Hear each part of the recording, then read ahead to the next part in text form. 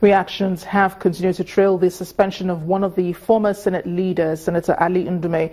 And one of such is coming from a senior advocate of Nigeria, Mr. Femi Falana, who says the Legislative House has no right to suspend a sitting member for days or months.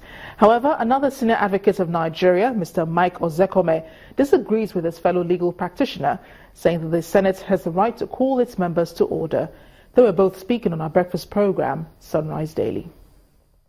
No legislative house in Nigeria can suspend a member for one single day. And we have a plethora of authorities on this.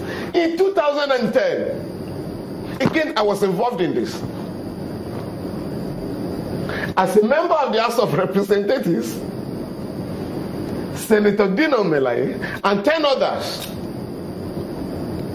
out of frustration, submitted a petition to the EFCC alleging criminal diversion of funds by the Speaker, the Meiji Bank-led leadership of the House. Of course, as usual, they are so, this is very scandalous. The House has been terrorized. The House has been scandalized. And despite our advice, no, let the law take its course. An investigation, a petition has been sent to appropriate agency of government, to the appropriate agency. Take your hands off it. No. Ndume and 10 others were suspended indefinitely. We went to court. I went to court for them. And the court said, under your own rules, you cannot suspend a member for more than 14 days. Under what law did you suspend these 11 members of the House of Representatives for an indefinite period of time? Femi Falana is wrong. The Senate has a self-deodorizing mechanism to discipline its members and to discipline outsiders.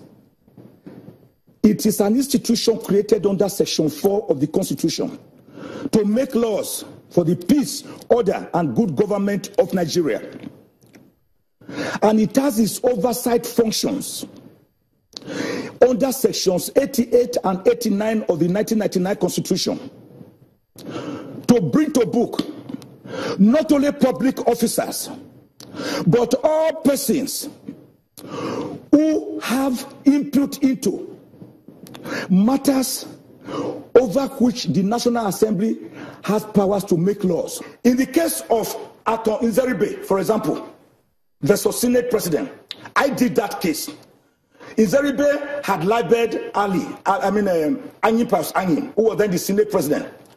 And he called the entire National Assembly legislatives that they were thieves. And the Senate suspended him for 1 full year because they have the powers, the mechanism to discipline erring members under their rules. The law is voluntary non-fit injuria.